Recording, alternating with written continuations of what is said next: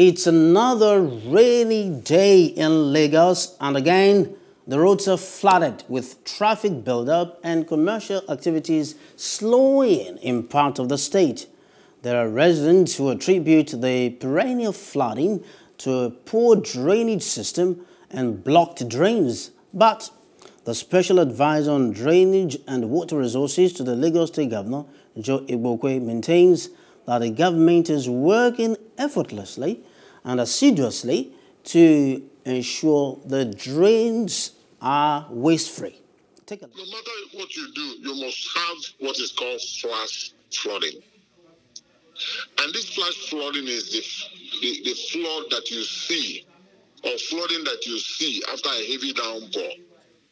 The road you will see flood everywhere. But 2-3 hours later, it will just disappear. Just like what happened the other day in Marina. Our drainages are clean, our channels are moving. So we've done a lot of work, dredging, cleaning, construction of channels. That's concrete construction of channels, just to make for easy flow of flood.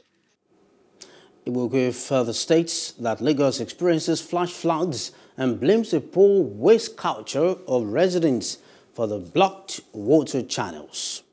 So our major challenge is that people are still dumping plastic PET bottles, takeaway plates into the drains in the night.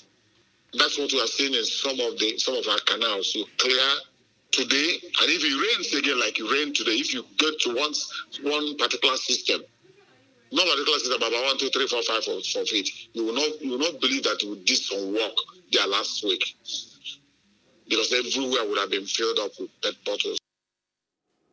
Hello, hope you enjoyed the news. Please do subscribe to our YouTube channel and don't forget to hit the notification button so you get notified about fresh news updates.